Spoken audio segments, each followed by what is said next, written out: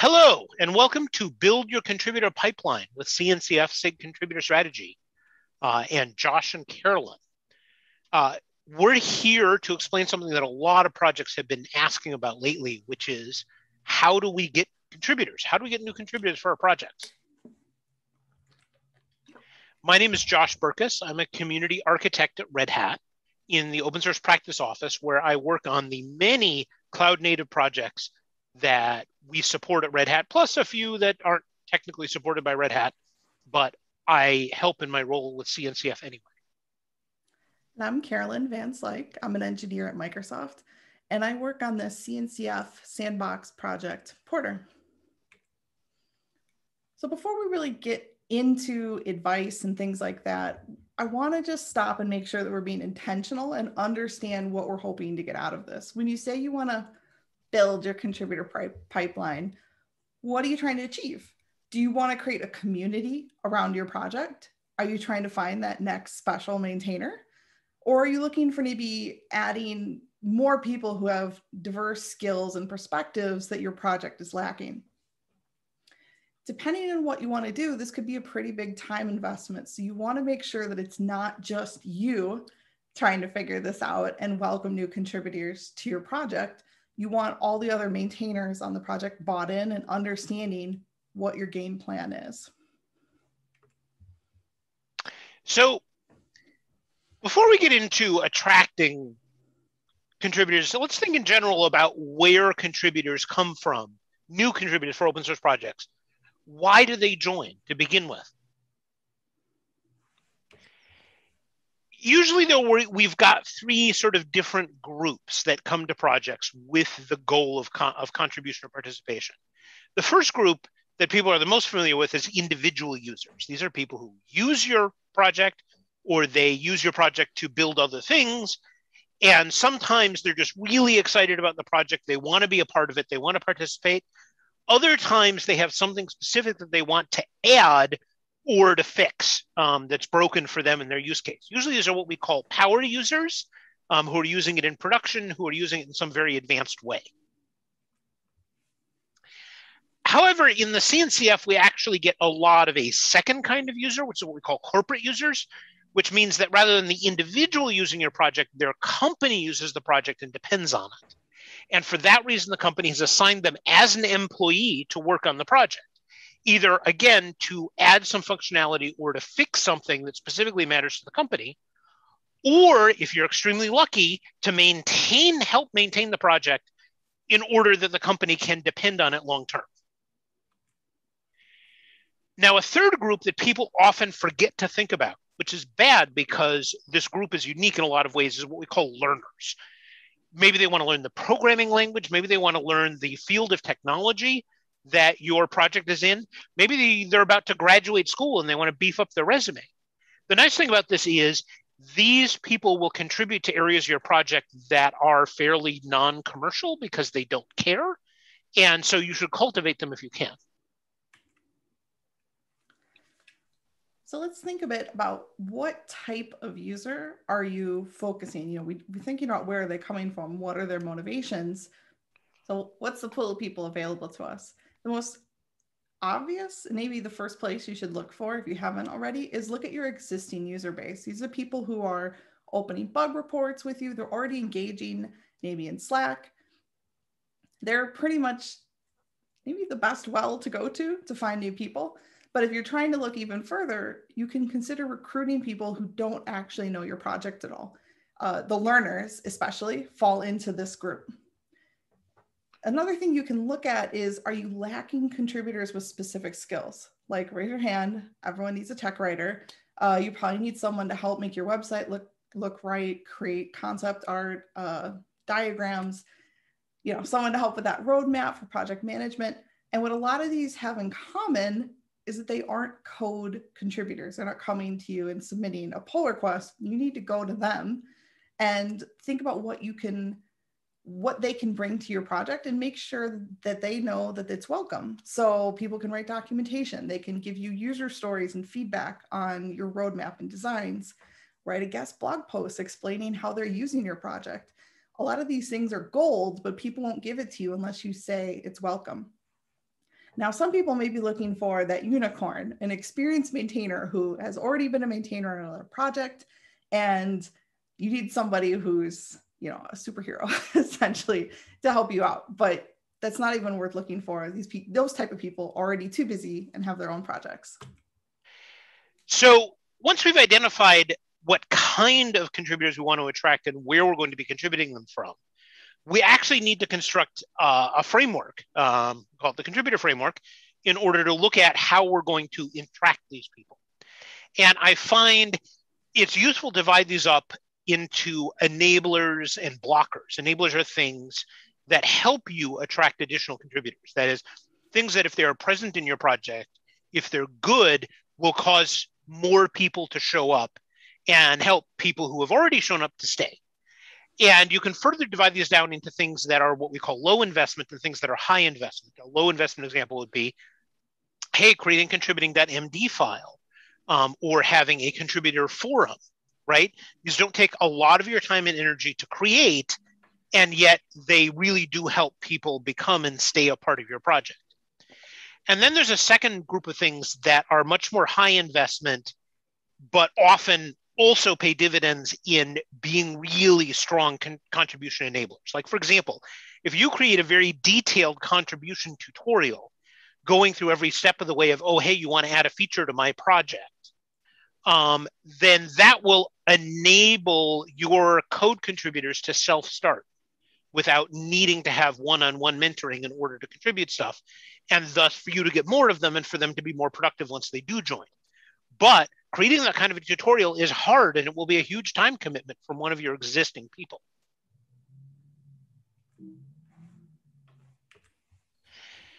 One of the other things that's often overlooked as a very simple enabler, which is low commitment, is recognition. So when somebody does contribute, make sure they get noticed in some way. Digital badges, swag, here actually I've got, you can see right here, this is my Kubernetes Contributor Summit Shanghai t-shirt. So special contributor swag, public thank yous, and public contributor listings. People actually care a lot about being recognized, even if they don't say that they do. Now, there is a bunch of things that can prevent even your best intentioned contributors from contributing to your project. And these are things that you want to try to eradicate from your project so they don't ruin your other efforts. And this is things like really stringent contributor license agreements or contributor license agreements at all, as opposed to a DCO. Not having any visibility into the project in a variety of ways, governance, rights on repositories, tests. Open sourcing your test framework is hard, I understand, but on the other hand, somebody contributes, they get a bunch of pre-submit test failures, and they ask, hey, how do I troubleshoot this test failure? And you tell them, well, you can't. Then that contributor is blocked until one of your existing people gets around to troubleshooting it for them. And that's a bad experience for them, and it's a bad experience for your people. Now, one of the biggest things about enabling contributors is communication and being as open as possible about communication. So if you're having a strategy meeting or a developer meeting or a stand-up or whatever, that should be in the open. External contributors, even if you have it's a company-sponsored project, external contributors should be able to join that. Public contributors should be able to join that meeting if they want to. Now, a lot of the times they won't want to, but they need to know that it's there. And those meetings should discuss things like your strategy and your roadmap and your plans. Things are ideally also published in text, because you want to make new contributors, part of planning for the project, which both makes them feel included and make sure that they don't spend a lot of time on things that are out of scope for you.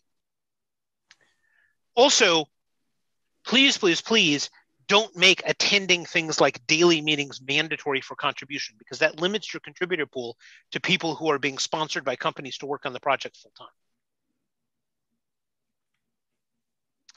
Now, when we've sort of been over this, we've looked at the various ways you can communicate, and there are some things that reach more people for less effort than others. And that starts with anything that you can have that's both written and asynchronous.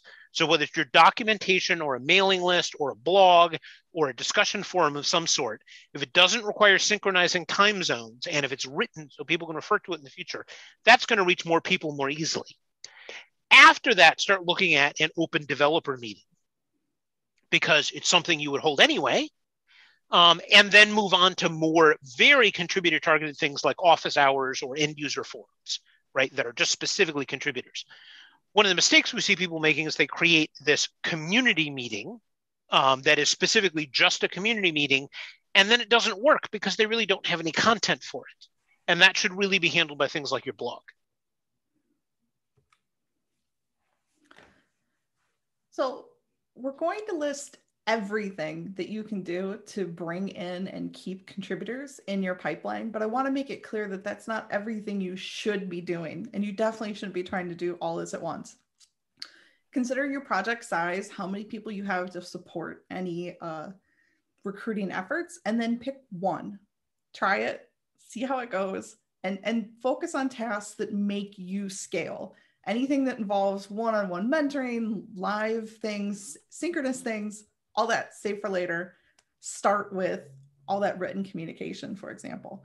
And then over time, you can add more. Because what's important to understand here is that recruiting and growing your pipeline is not a one and done thing. If you add 3 contributors over time, they're going to eventually leave. Your project will change. You need updated documentation. Your recordings get old. You're always going to be doing more things. So commit to a small amount of work and find a way to be able to do it every couple months and refresh and make another recruiting drive, essentially. But it is not a destination. You're never going to be done with this. So let's consider how you let people know that you want new contributors. The obvious place is the contributing guide, but there's actually a lot of other breadcrumbs you should be putting out there so that people know that you're actively looking for more contributors. The first place most people are going to see your project is actually your README. So that's where you're going to want to say, hey, we want you, come join us. Another place that I've seen people do it is they have a dedicated page on their project's website that talks about wanting contributors and kind of walking people through it. Another way to signal that you're looking for people, and this one's kind of fun because you get a lot of people for free, is labeling your issues as good first issue and help wanted, because other projects, hackathons, things like that, Hacktoberfest, will link to all the issues in GitHub and go look for ones that are good first issue, look for ones that are help wanted. And you can actually put up on your contributing guide, link to these and give people ideas for where they can get started.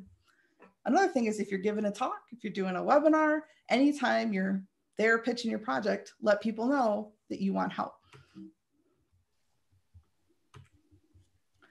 So I mentioned your README. This is an example from my Project Porter's README here. And we're unabashedly we need help, come contribute, work with us.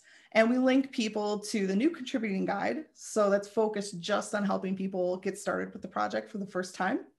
And then we also call out to our existing contributors. Again, recognition is important. Let people know that you're going to recognize their contributions. I also have a page on my website that says, hey, we want you to work with us.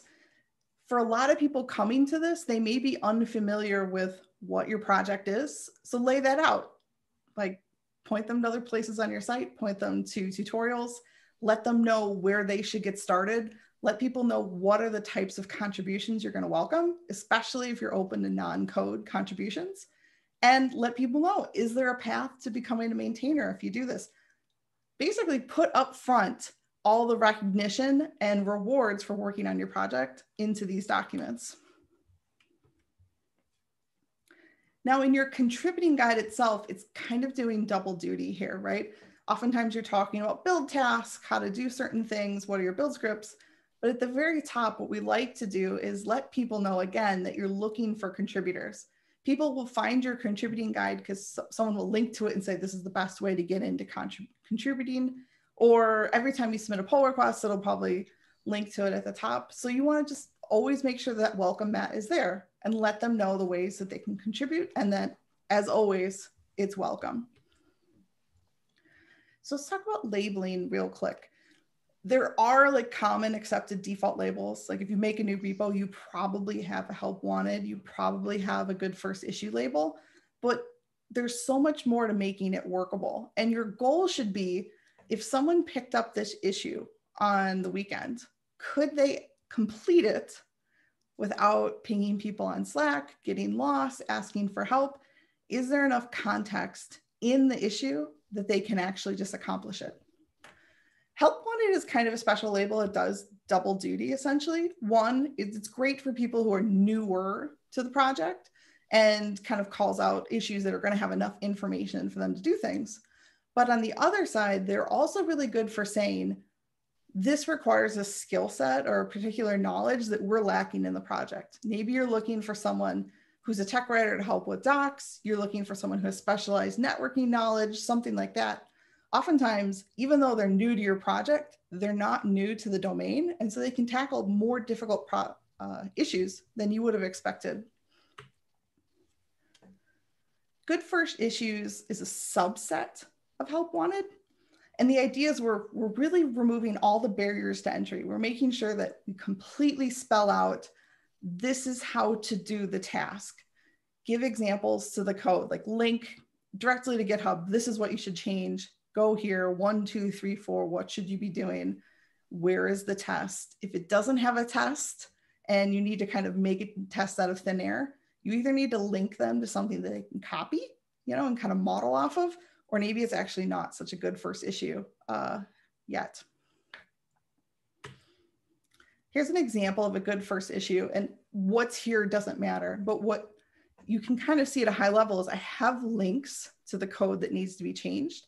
And I have step-by-step instructions saying how the change should be made, maybe any background or motivation so they understand why they're making this change, and then where they can add their tests to. Now, I've had a good first issue open on my repository probably since day one from 3 years ago, and I'm never, ever going to close it. Because new contributors who are coming to my project have a perspective that I will never be able to have again on my project, which is being new to it, not knowing the right way to do everything, not even knowing the domain. And this is the type of perspective that you critically need in order to constantly vetting your project and making sure that you haven't left gaps in both your new contributor documentation and honestly, your new user documentation. So it's kind of cool as a new contributor to be like, I'm in the best possible position to do this task. So make sure that they always know that we want them to open PRs or just ping you any way they're willing to give you this feedback about what it was like to be a new contributor or a new user on your project. Make sure you get that feedback. 2, 1. Now let's take a look at, you've attracted someone to your project. They're interested in contributing. You're going to need to teach them what it takes to contribute and what's involved for various things.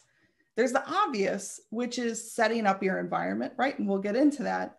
But less obvious is telling them what your project is and how to use it. Thinking back again to those learners, they may have never used your project before. They may not be familiar with cloud native. So any videos or content, blogs, doesn't matter, something that's going to get them up and running with your own project before they try to make a first contribution is going to save you a lot of heartache reteaching people things, and it's going to help them feel more productive from day one. And in general, you're going to want to focus on the experience for that first pull request and how you want to handle them and how you want to handle this. Some people like to take this and encode it. Like in my project, we actually say all reviewers, you're going to look out for new contributors, you're going to do X, Y, and Z. But it could just be something informal that you talk about with your other maintainers and go, what do we want this experience to look like for a new contributor?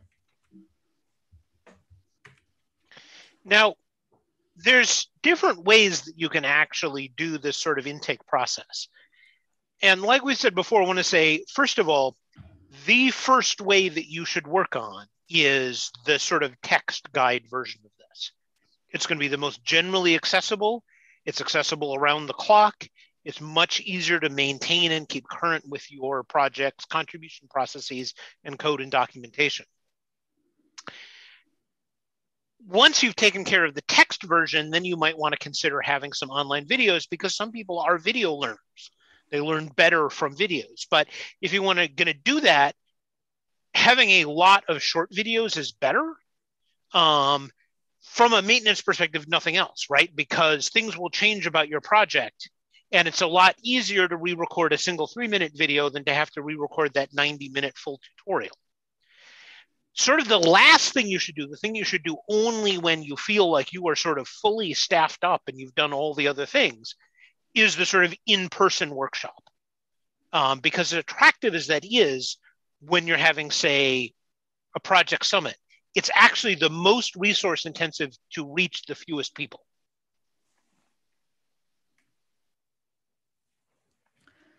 This was a suggestion from Charles from Laker D. And I took this and ran with it for Porter. And I found that this was actually one of the most valuable things I could have done for my own pipeline, which is I wrote a contributing tutorial that says from start to finish, what does it look like to change my project, to get set up, test the code, etc. And the very first thing on here, again, is I want to see contributors try the project and understand what it is. Like they've definitely run it before they submit their first PR. I've got a number of first PRs before where it's like, you can tell they never actually ran it. They figured out the code to change.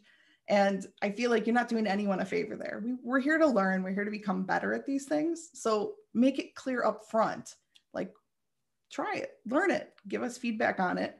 And then walk them through, how do you set up your environment to build the code? How do you check it out? If you have any specific build tool recommendations. Most projects have signing, for example, like a DCO. Do not assume that someone knows how to do this, or this could turn into a blocker for you, even if it's something that could be easily done. Document how to do a DCO, how to sign your commit, and then also, how to fix it when you forgot to sign something. Otherwise, things I like to look at is how to build the code, try it out both manually and through the command line tool or an API, whatever makes sense for your project. And then do an actual change. Like Porter is a command line tool, so we always have someone make a sample command that like prints their name, for example. Show them how to test their changes in general, and then celebrate. Have them tell you when they finish the tutorial. Because again, closing the loop here, remember that they have the best perspective on improving these docs. Talk to them after they've done this, and you're probably going to find something new that you need to change probably every couple contributors. Now, one of the things we talk about in terms of contributors is you don't want to just get new contributors, but you want to advance them, right? Because one of your goals eventually is to have more maintainers for the project, because that's the only way that the project is really going to grow. And moving from new contributor to maintainer goes through a series of steps that we like to call the contributor ladder. And for this contributor ladder to work, it's something you actually want to publish. The different sort of project roles and what the qualifications for each are and what the responsibilities of each are. So, add that in, consider some things that you maybe don't have yet as a way of recruiting people. Like, for example, maybe you don't have a docs maintainer, but you would like to have one. Well, putting that role in your contributor ladder is an opportunity for somebody to say, hey, I could do that. Also, it's important to write this down on paper, because it's a good way for you to agree among all of your existing contributors how people earn trust and how they advance. Because if you're having that argument with the contributor at the time that they want to advance, it's a bad experience for everybody. Decide it in advance.